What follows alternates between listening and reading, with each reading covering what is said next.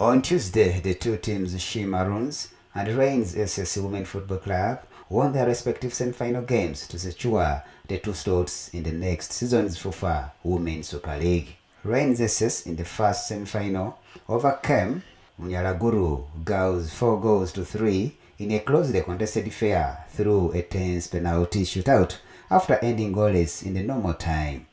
Halima Katishabe and Adela Aine missed for Munyalaguru, while Florence Nakalule, on the other hand, failed to find target for Rines Women Football Club.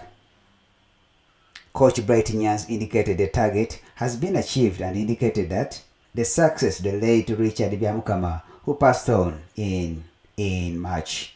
In the second semi-final, Maroons fought hard to edge past Wakiso Hills through Kauthura Naruima in the first half strike.